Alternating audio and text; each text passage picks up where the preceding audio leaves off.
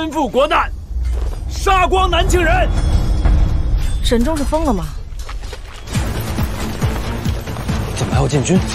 保护李李的。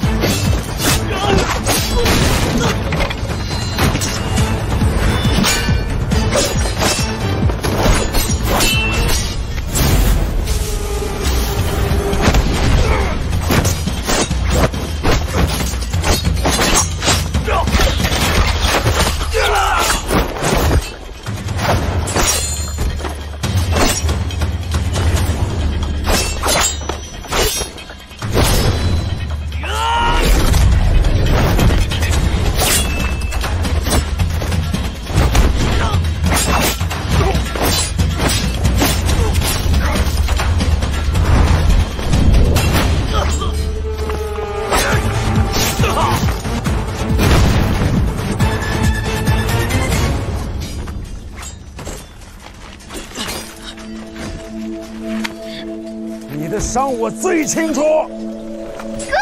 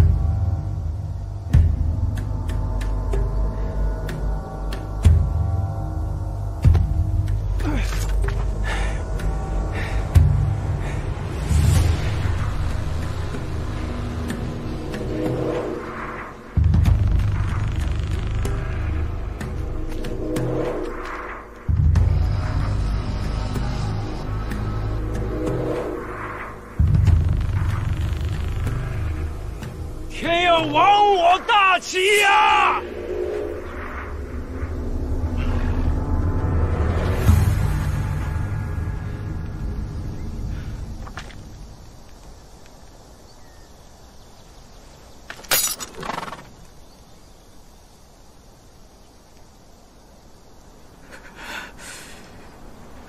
范闲。 都别动！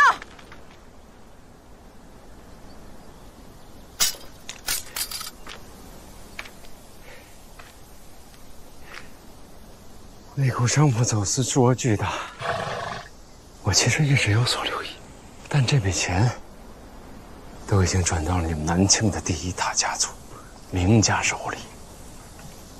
明家，明家的主子就是二皇子和李云瑞。不对，李云瑞一直是太子一党，你被骗了。对了，范闲，我给你留了礼物。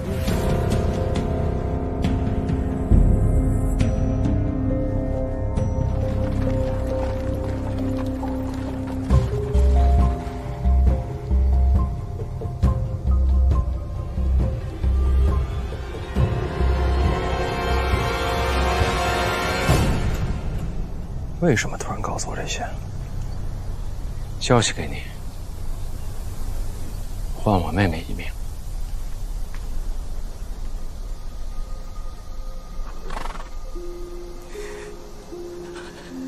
说实话，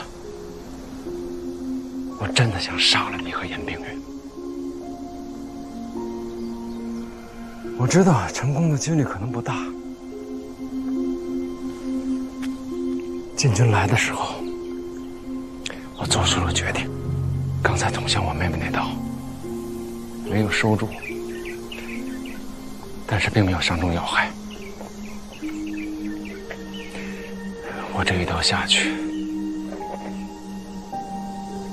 她才能活。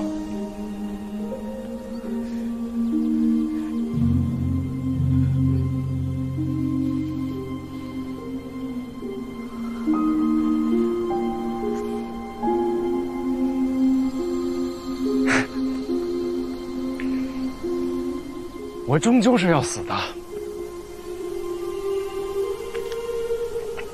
但是我爸把他一个人留在大齐，会活得更难。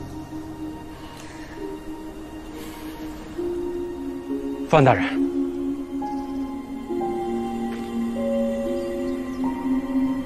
把我妹妹带去秦国吧。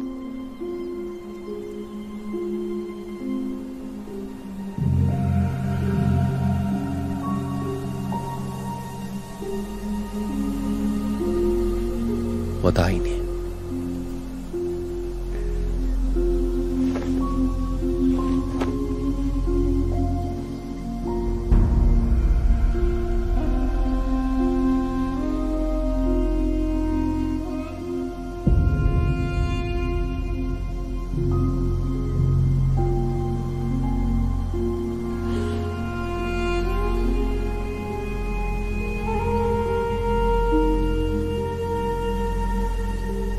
沈大人可以跟我们一起走。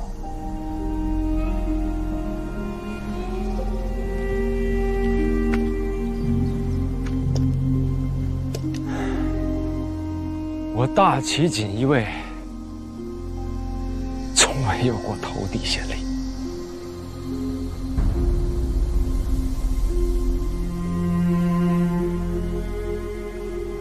把他带下去，交由陛下定夺。走。走。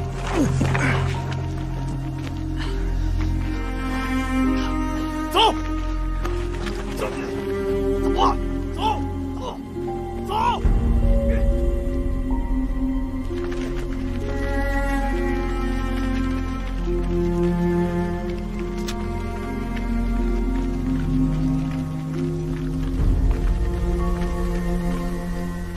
要不是李李，你们的人至少得死一大半儿。你要记着他的好，人我当没看见，藏车里带走吧。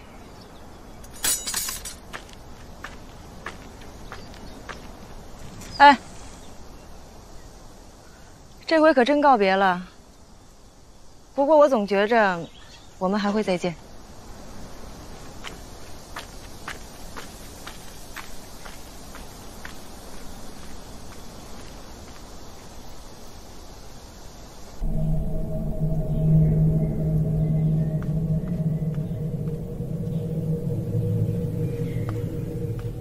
找几个行事稳妥的人，把我家府邸守住。这几日，别让那丫头出门。属下明白。大人，使团那边已有回报，您刚走，范闲就出门了。干什么去了？买东西。买什么东西？哎呀，这个东西做工精致啊！公子说的是。哎，这配色看着喜庆。老板，你们这儿卖棺材吗？有，在后院。公子您可以去挑。不急，我再看看这些。敢问公子，家中可是有亲友故居？没有。那这棺材送礼。哎，我买的多，你们管送上门吗？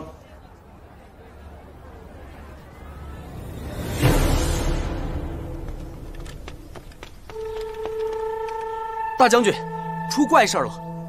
一男子运来许多棺材和一些丧事之物，都堆在了门外，还说是来送礼的。门房觉得是个疯子，要赶走他，可他还是要见您。通明了吗？他说他叫范闲。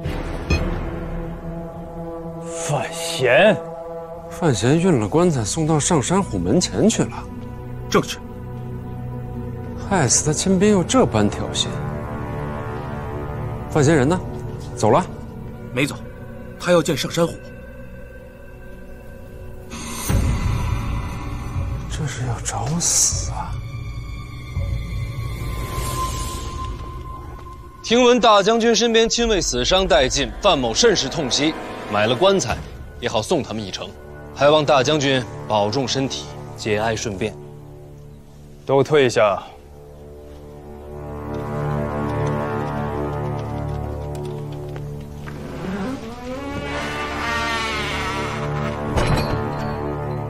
你来得好啊，还行吧。棺材就不用了，就用你的人头送谭武他们上路吧。哎，大将军，害死他们的是沈仲吧？不着急，一个个来。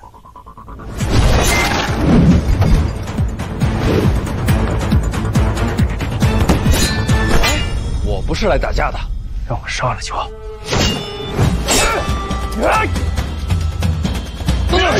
我还有话说，咱以后同盟说话。你就不想知道肖恩的下落吗？你们提前准备了肖恩的替身，让他换了衣服藏在死人堆里，这些都被我撞见了。我一路跟了下去，你就不想知道后来发生了什么？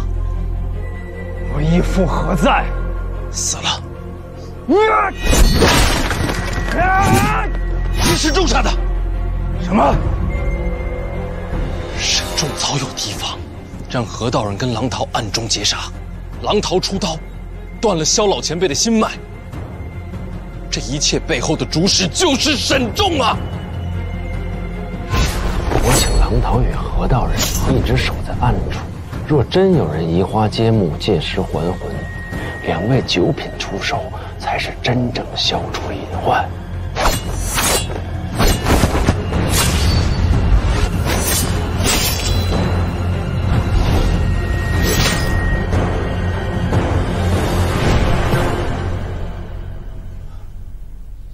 是我陪萧老前辈走完了最后一场，他有话让我转告你。说。萧老前辈让我告诉你，我死以后就坐在这里，不用埋我。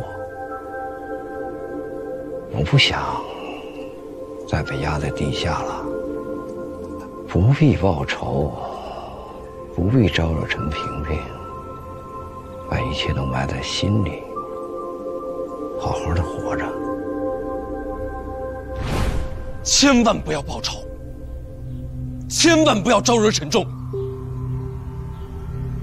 大将军把这一切藏在心里，好好活着就好。义父。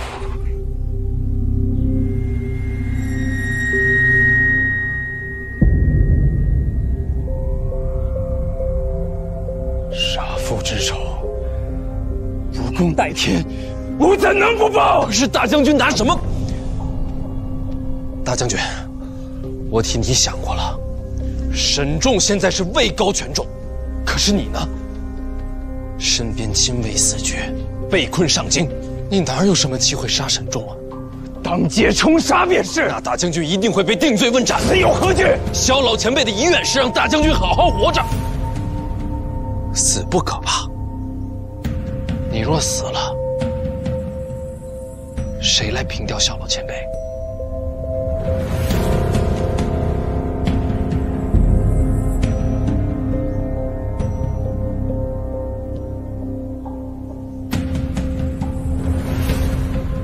现在整个上京城里，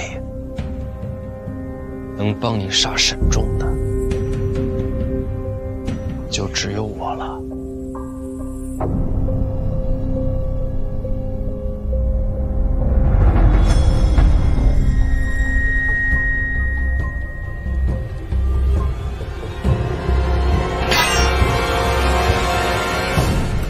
上山虎非但没有杀范闲，还与他同行出府。千真万确，确实如此。他们去了哪儿？按行进的方向，应该是去了皇宫。皇宫？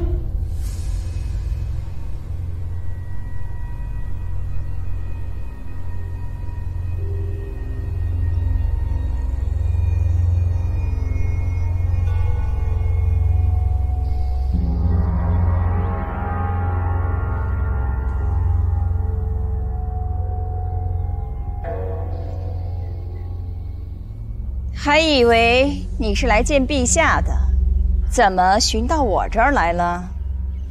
回太后，外臣上次拜见太后，深觉太后雍容尔雅，慈德昭彰。外臣自小丧母，难免心生如沐之情，心里总惦记着能再见一面。今日，总算是了了心愿。奴婢该死！小心些。谢太后。就为这个？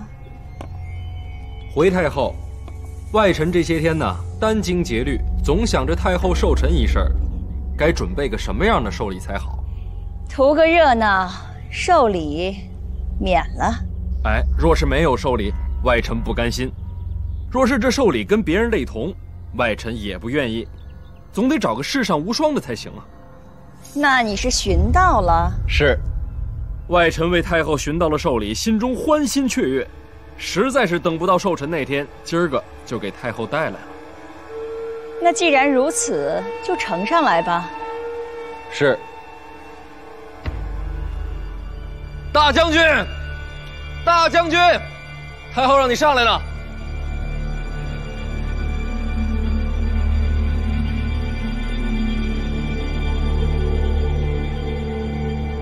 我可以帮你，但是大将军要想报着杀父之仇，就得放下尊严。除此之外，别无二路。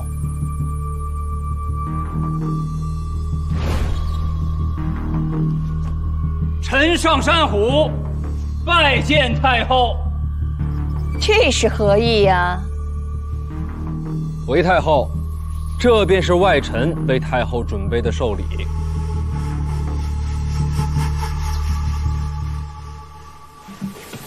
什么？范闲把上山虎作为寿礼送给太后？回大人，属下也以为自己听错了，追问了几次，确实如此。然后呢？然后，范闲说要单独请奏，太后就把其他人都赶了出去，咱们的人自然也不敢留下。之后再说什么就不得而知了。孤身请奏，他可是敌国之臣啊！圣女留在殿内，应该不会有危险。范闲这招实在古怪。上山虎做寿礼，这什么路数啊？沈大人是不想告诉我呀？不告诉你，范大人又能怎样？那我只好做点什么呀？我拭目以待，等你出招。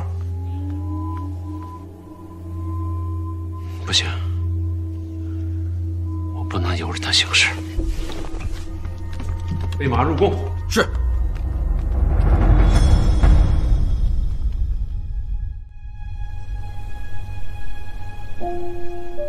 卿为大将军，见驾不必叩拜，起来吧。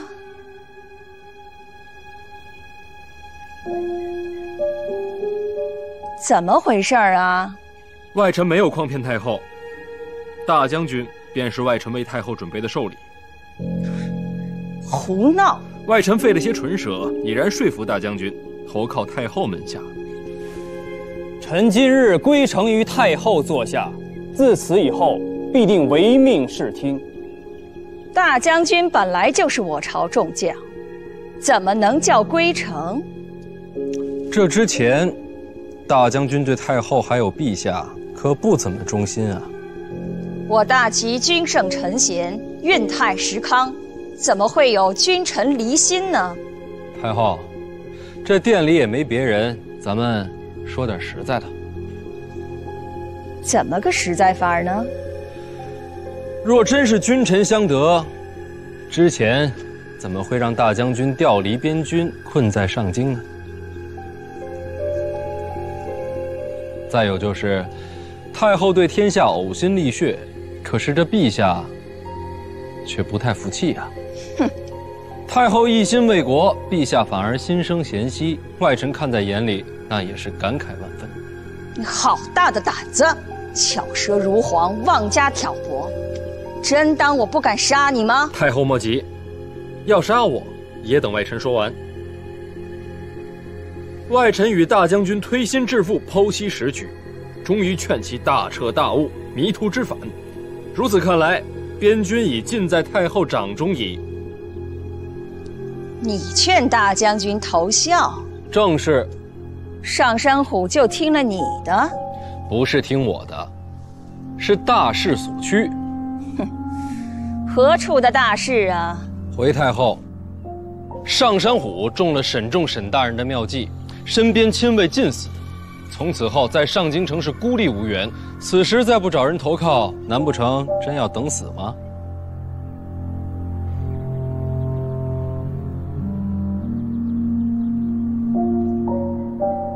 哀家记得先帝曾说过一段故事，愿闻其详。有位大将军战败，走投无路，投向对手。然后呢？然后就借此机会逃出升天，卷土重来，重整大军。范闲，外臣在。人能屈膝，心却难测呀。好故事。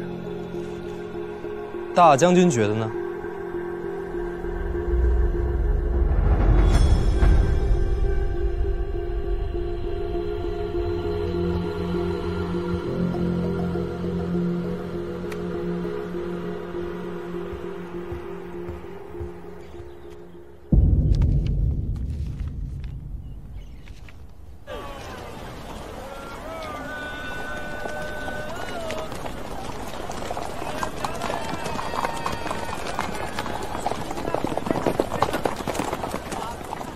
这是什么？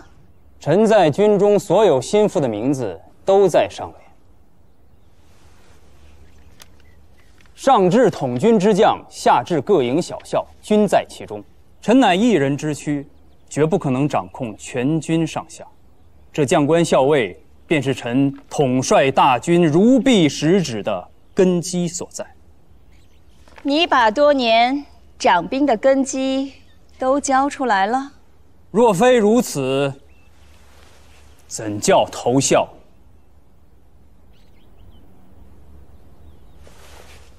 恭喜太后，贺喜太后！从此虎将归心，乱局可定。这真的是……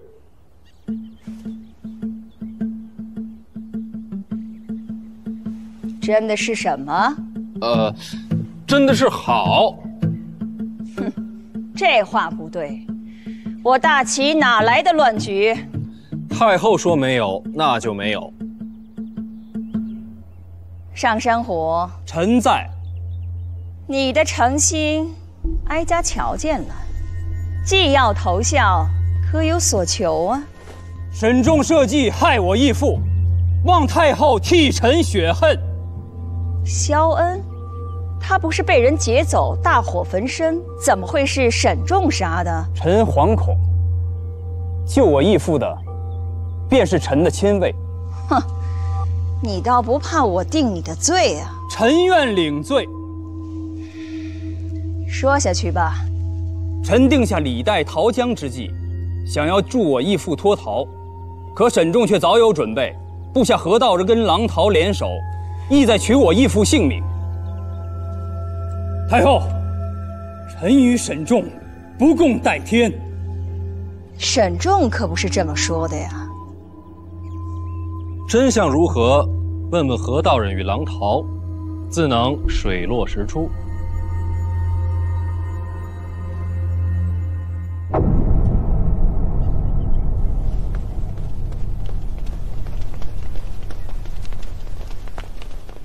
何先生，何先生要去哪里？太后召见。正好，我也要去见驾，一起走。沈大请。请。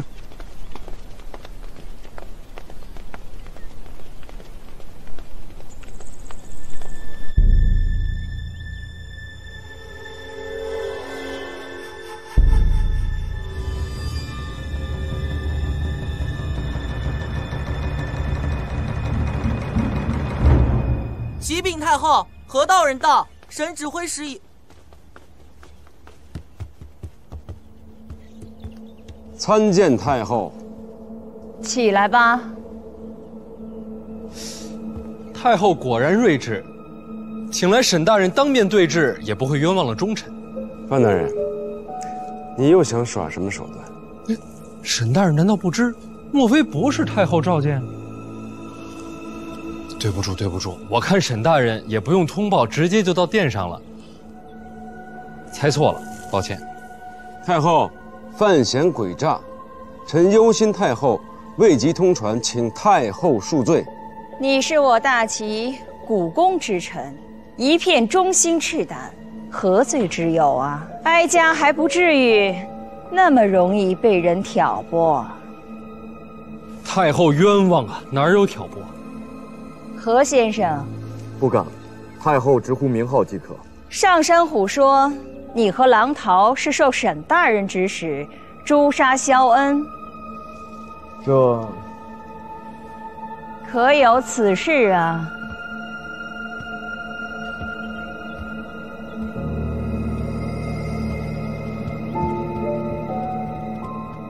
不管是真相如何，哀家都不会怪罪沈指挥使的，你安心说便是。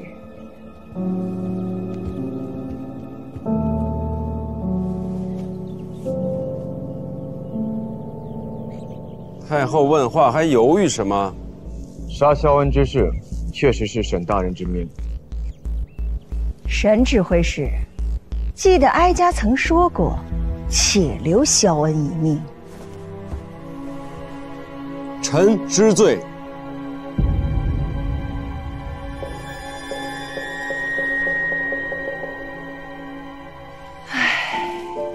现在想想，是哀家思虑不周啊。沈指挥使因囚禁萧恩，结下仇怨，自然担心萧恩不死，反受其害。你杀他，也是为了自保。请太后降罪。你的忠心，哀家知道。起来吧。怎么，还要给你下道旨才肯起吗？大将军，臣在。哀家知道你对萧恩父子情深，也知道你对沈仲心生怨恨。可如今我大齐内忧外患，为国事着想，哀家希望你们能放下心结，同心协力，护国上京。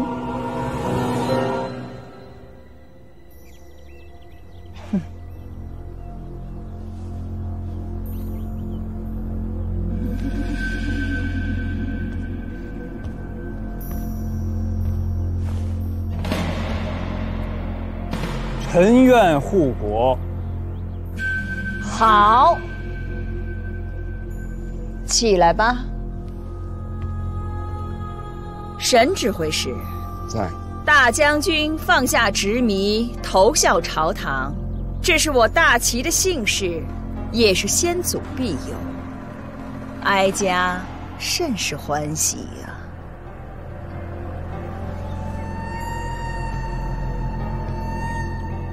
再说你这个范闲，劝说有功，这份寿礼你是用了心思了，哀家也算是承你的情了。外臣惶恐。沈大人，我劝的大将军，从今往后你们二位就是同僚了，试着当好兄弟吧。禀太后，外臣还有一件贺礼。哦，那是什么？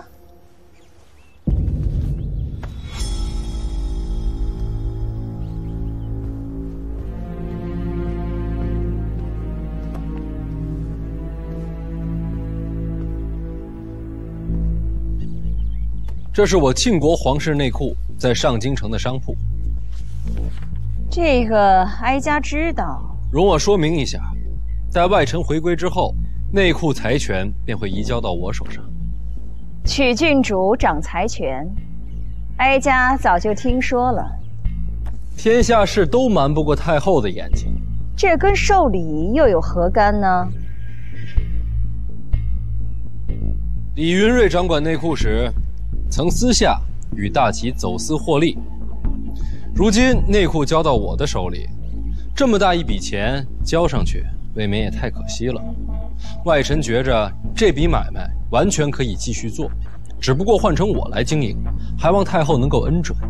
这笔钱我会让3分给大齐皇室，这3分利便是外臣给太后寿辰的贺礼。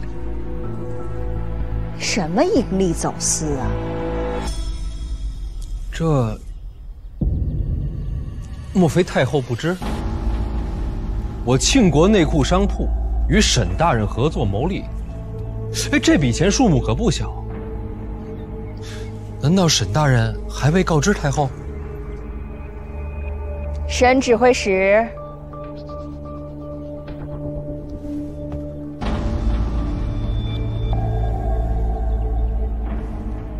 回太后，内库商铺确实有人做假账，但是这笔钱都已经流到了庆国，锦衣卫并未从中取利。是吗？臣愿以性命担保，请太后彻查锦衣卫密档，臣绝无从中牟利之举。不用查，哀家自然信你的。原来沈大人是热心助人，帮人赚钱，这般行善积德，真是叫人佩服啊！太后，这笔走私与南庆高层有关，臣是觉得纵容此事，便是埋下南庆他日乱局的祸根，所以才顺水推舟，欲成此事。哦，原来如此啊！小变故，不妨事。待我接手内库，这买卖咱们可以接着做，您这边照样从中得利取财。你身为南庆之臣，要和我们大齐走私？这么一大笔钱，我交上去，对我也没什么好处。不如大家一起得利。外臣有些贪财，惭愧。这件事，你多些筹谋，离开前安排妥当便是。外臣还有一事相求。哦，说说看。求沈大人将庆国朝堂内走私之人姓名告知于我。不可。沈大人，我回去要接手内库，等于断别人财路，那人一定恨我入骨啊！沈大人透露个名字，范某也方便自保，这买卖才能长久嘛。太后，走私之人举足轻重，他日起事，南庆必乱。此乱若起，正是我大齐良机，万万不可此时泄密啊！不必焦急，哀家没老糊涂。这件事沈仲说得清楚，你们南庆朝内是谁在走私？这跟我们大齐毫无关系，就没有必要再追问了。明白了，既然大事已定，那外臣就先告退了。范大人，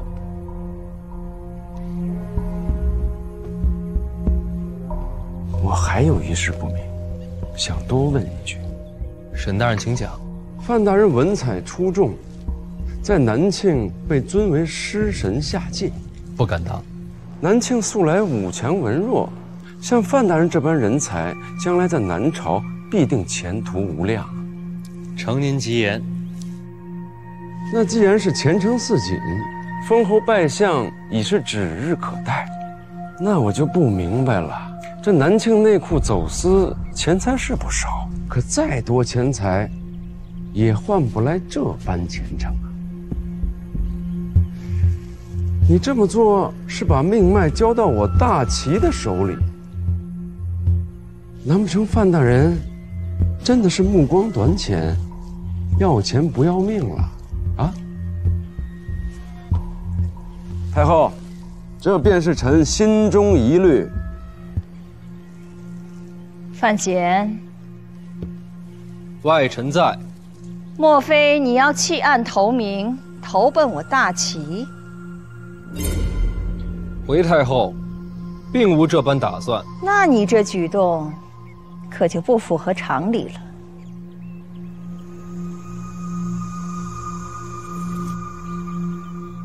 其实，范某确实有一理由，未曾说起。且说来听听啊。我劝说大将军投靠太后门下，又将未来走私之力让与太后，也是希望能跟太后缓和关系，多加往来。为何往来？问世间情为何物，直叫人生死相许。范某对贵国圣女一见钟情，此次行事多般谋划，皆是为了朵朵姑娘。求太后看在范某一片痴心的份上，给我跟朵朵一个机会。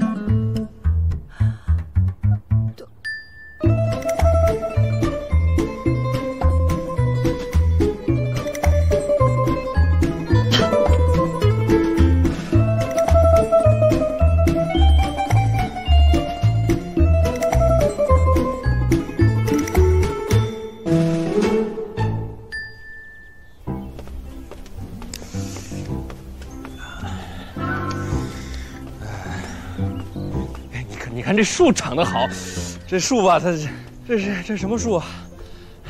哎，你看这个树长得好看，这个它是绿的。我来北齐之前呢，我一直以为这个地方它不长草，它不长树，没想到它一样是这么有生机啊，生机勃勃。生命多奇妙啊！你看。你看开心了。一见钟情。我总不能跟老太太说我做这些都是为了害沈仲吧？我只是借你挡一挡，千万别当真。你让上山虎归顺太后，就是为了害沈仲？军权在手，太后当然动心啊。那也不会因此杀了沈仲。如此一来，边军就掌握在太后手里，你就没问过陛下？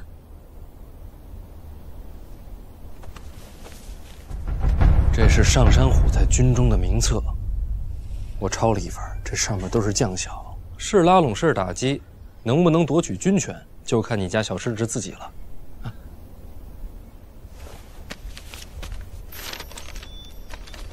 怎么样，没害你们吧？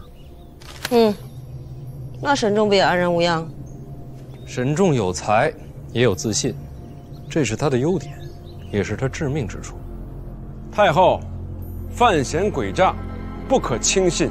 毕竟还是少年郎，上京城多少男儿都对朵朵心中憧憬，一个范闲，也是正常的。太后这么想，只怕已被范闲欺瞒。太后所思所虑，莫非还不及你吗？臣并无此意。今天沈仲虽然无事，但种子已经埋下了。什么种子？猜疑、忌惮。沈仲杀萧恩，已经违逆了太后的旨意，之前走私一事也未曾禀报。太后并未怪罪，心里记着呢。毕竟还是太后信重之人，所以此事若是在以前，根本就不会怪罪，就算有所不满，也不会追索。但是如今不一样了。有什么不同？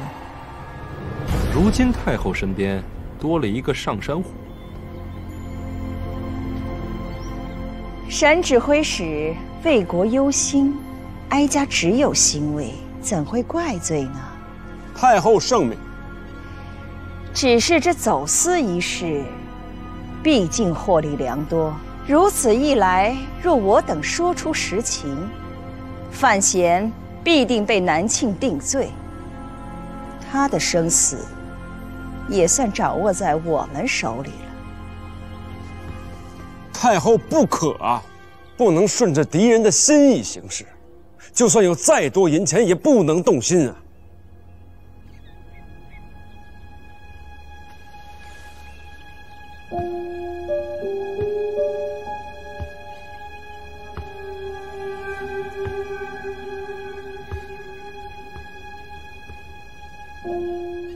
或许可以先办再看嘛。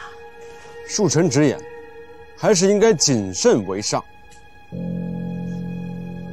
那就再考虑考虑吧。正该如此。不如暂且搁置，你们都下去吧。臣告退。微臣告退。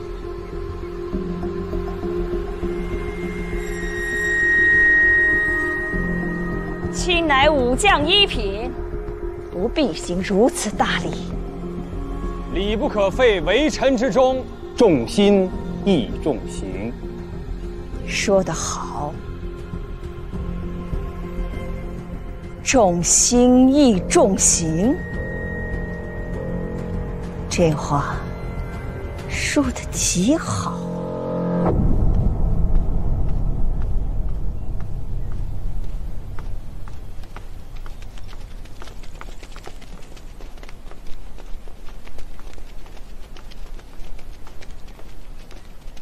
沈仲掌管锦衣卫固然重要，但是上山虎在军中势力更盛。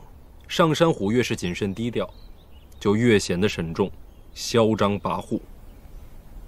这手段却直白了些，太后只怕看得穿。太后当然明白上山虎只是借机攻击沈仲，不过此乃阳谋，就算太后什么道理都明白，不满还是会从心底滋生。人心好恶，本性罢了。那最多也是二人制衡的局面，并不能让太后杀沈仲。太后不杀，自有人杀。你还有别的安排？转告你家小师侄，我答应过帮他杀沈仲，一定做到。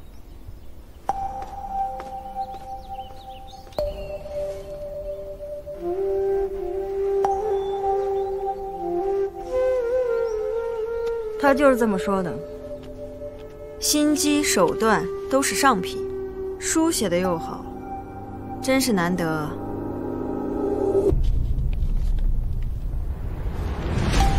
这名录是他亲自抄的？是。就是字儿写的有点难看。小师姑还与他说什么了？也没说什么，就是走的时候给他提了个醒。什么醒？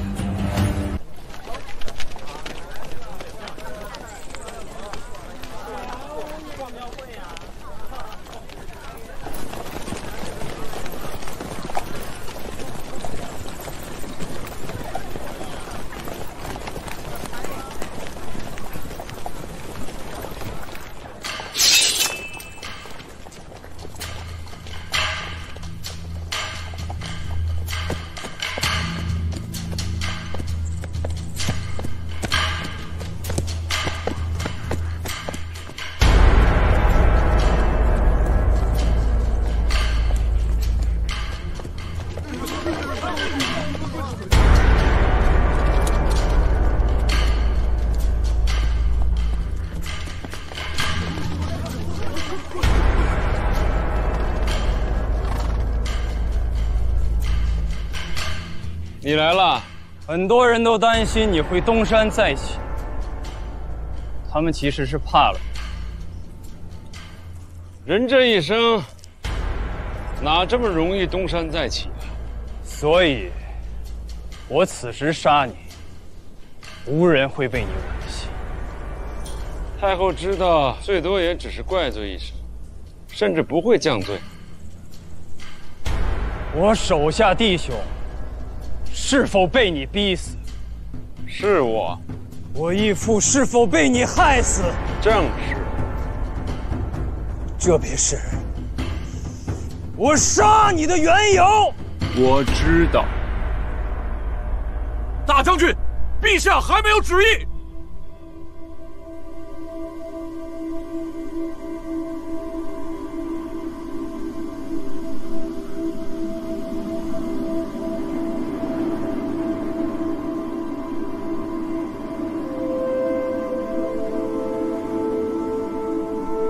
下雪了。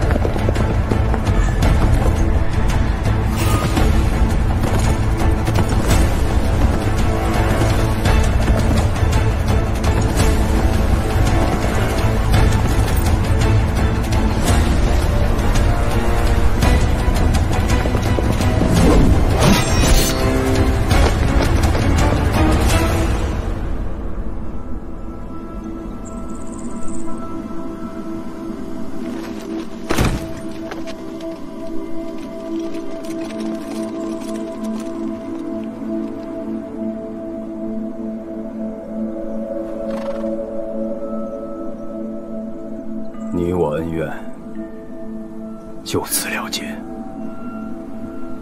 驾！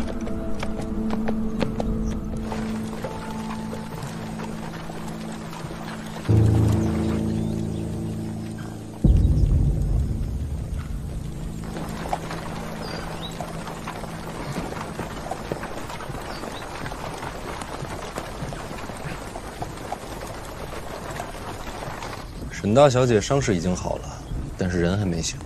她的事情不用告诉我。也不知道是谁抱着不放。他是北齐人，如今不是了。有人曾经说过，人的心里有了感情，知道自己爱的人，会比冷漠无情的人更坚强。你就没什么想说的？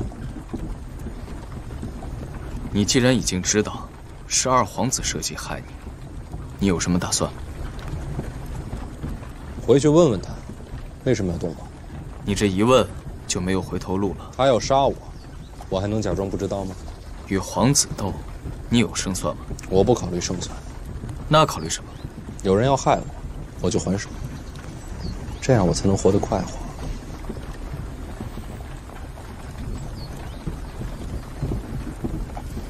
回京都之后，你愿意帮我吗？你有一路事情可以考虑。不管是帮我，还是投靠二皇子，无论如何，既然知道真相，总要有个决定。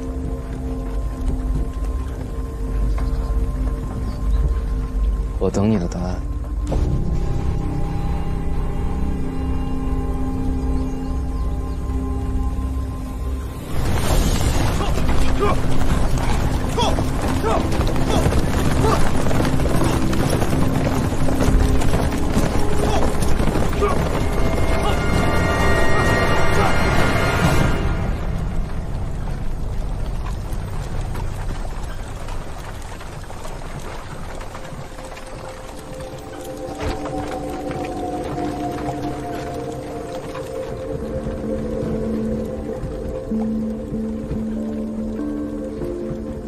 我从来没有喜欢过你。我知道的，但我也想恨你，看你受苦，我还是不忍心。我对你从未动情。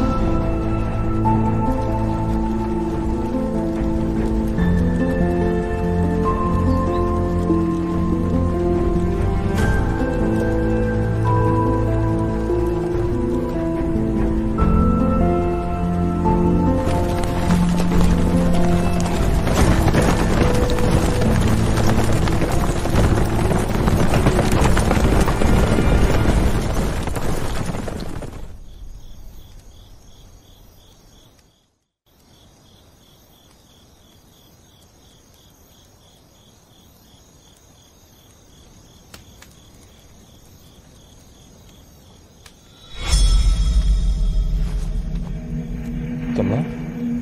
有人。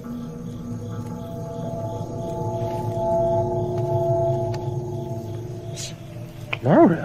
大人，别的事儿我不擅长啊，但是我唯独善于这追踪之术。大人，这您晓得呀？我断定，这外边有人看着咱们。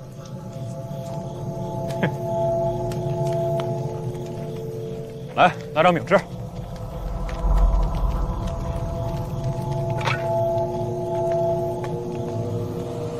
大人，饼来了。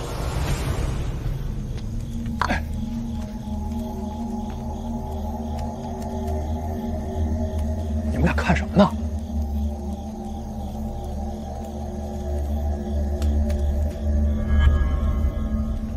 谁？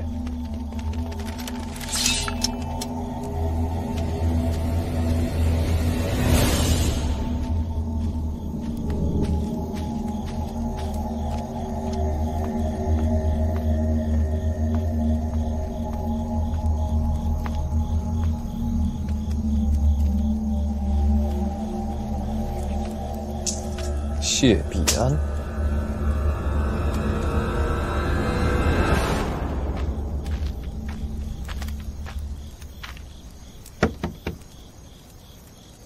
严公子，何事？小范大人请您过去一趟。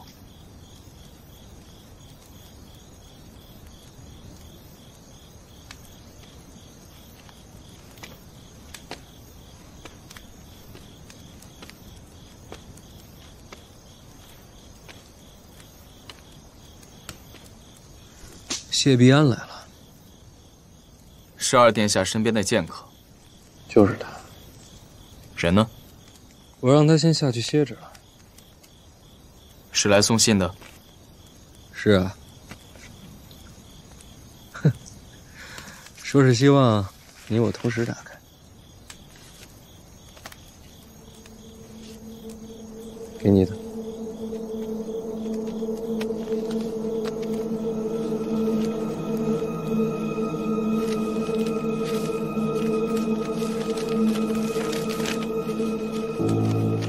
见字如晤，生息可辨。京城一别，很是想念。自家知自家事。我这人呢，性子有些懒散，最不喜拖泥带水，所以就开门见山吧。范闲，你应该已经知道我在上京城做的事儿了。怎么说呢？这世上，做儿子最难就是在皇家。别家儿孙也争，但输了，最多就是丢前程、丢家产、丢脸面。我输了，丢的是命。所以这些年所做之事，皆为求生，希望你能理解。你也该猜到了，跟你斗的那一位，其实站在我这边。我承认，你遇到的事情都是我做的。看在我也不容易的份上，请你原谅。不过我真诚地说，对你，我是极为看重的。人呐，不能活在过去。如果你能忘掉往事，我向你发誓，定会鼎力支持，让你成为庆国第一权臣。从此以后，你范家将是庆国第一门阀。听说你的梦想是一生无忧，我能帮你。此中承诺，绝无虚言。我让谢必安给你带了礼物，希望你可以感受到我的全权诚意，并助我一臂之力。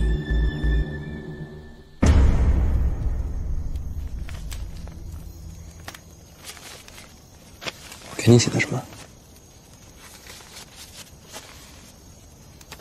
先说你的。高官厚禄，大好前程。总之是希望我不计前嫌。该说的都说了，但是没有一样说实的，连个人名都没留下，都没法当做证据，还是挺鬼的。一生无忧。是啊，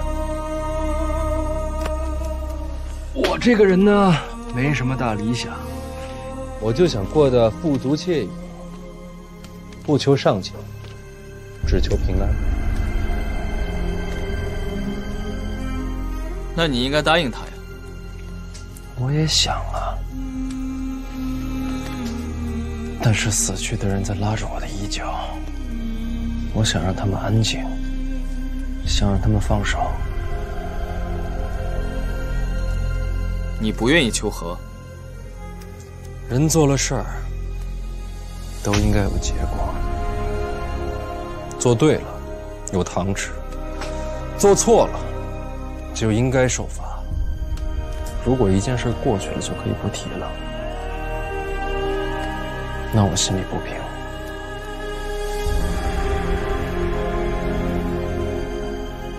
心都不平，我怎么活得惬意？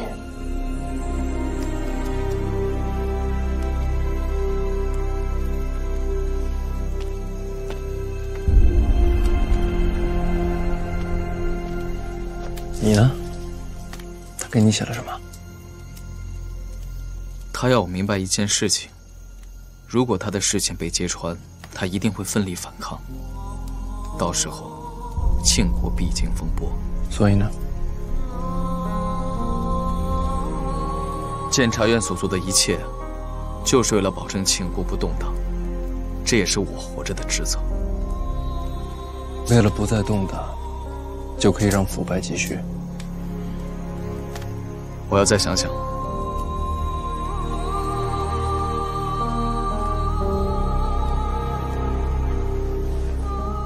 他还说给我带了礼物，要不要一块看？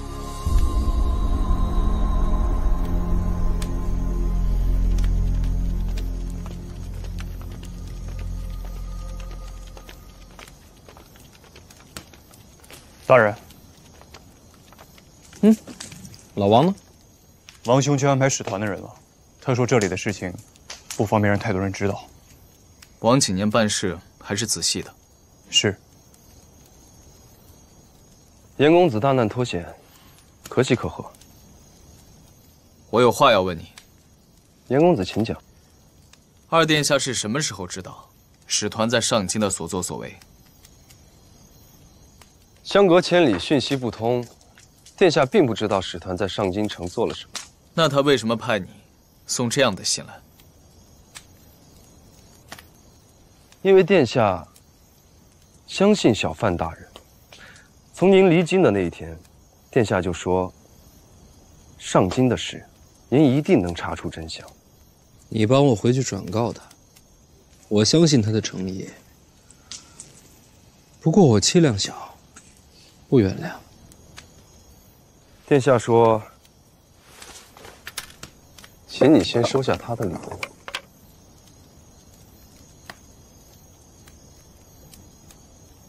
殿下说，大人身边的护卫离世，他该做出补偿。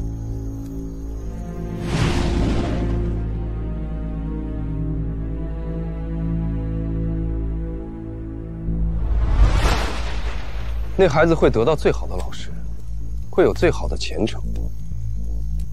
殿下说，请小范大人一定放心。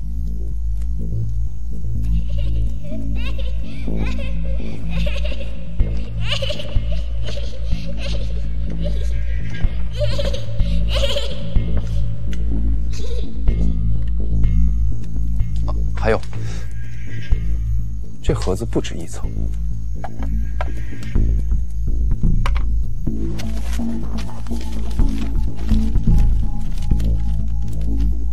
大人，请看印章。淡泊数去。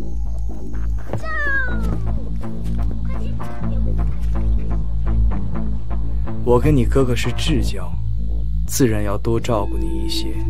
您的意思是，还有比开书局更挣钱的买卖？自然是日进斗金。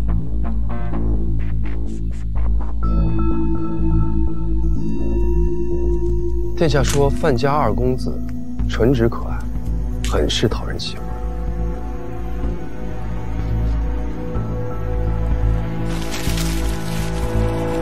范思哲是嫡子，我一个私生子，跟他关系能有多好？殿下说过，小范大人平日里看起来玩世不恭，行事离奇，但这本质上还是个重情至性之人。他说他不会看错人。他倒是够自信的。这盒子还有最后一层。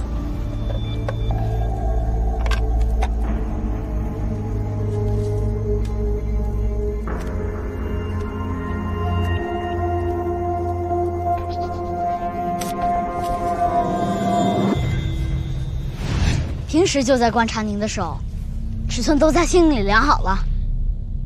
好，我喜欢。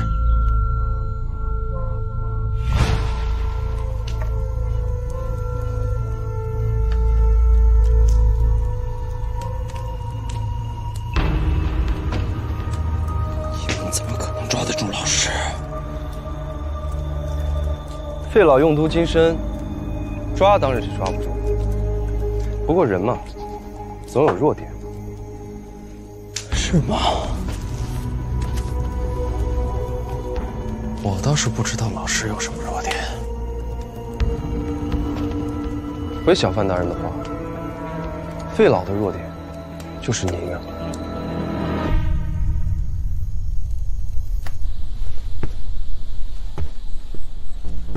费老，送过您了。是，我让谢必安带着您的手套赶过去了，希望范闲看到手套能够相信我的诚意。他有什么麻烦，应该我亲自去吧。费老，您是监察院的3处头目，那么多人盯着，您要就这么离京，陛下那边交代不过去。不过您放心，就是一些使团交接的小麻烦，我特地派人过去助他一臂之力，一定让范闲安然回京。你为什么帮他呀？性情相投。他那边有什么情况，你第一个通知我。您放心吧，费老，我一定会再来找您的。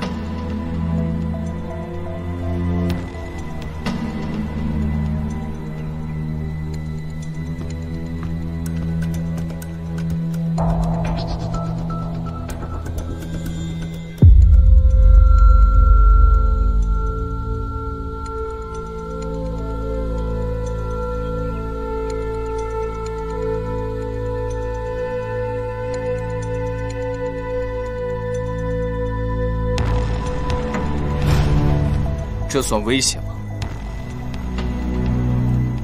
殿下视范闲如挚友，自然是要照顾他身边的人。那我要是一意孤行呢？殿下在上京城行事，也弄了不少银子，倒也养了一些兵马，这些人明日就到，保护使团一路归京。你觉得多少人能杀得了我？殿下也想问一下小范大人，多少条性命会让一个人悔不当初？我明日再来，希望小范大人给二殿下一个明确的答复。若是投靠，我便保护使团一路南下；否则，我取你性命。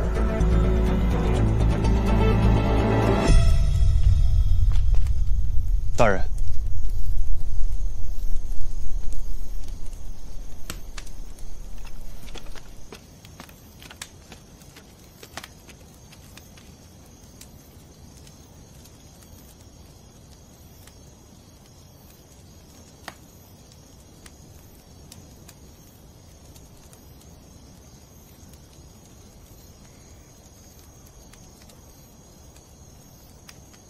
有时候退后一步，就能挽救他们的性命，还有远大前程。你觉得你现在还有资格选吗？我想试试。你呢？你有没有做出自己的决定？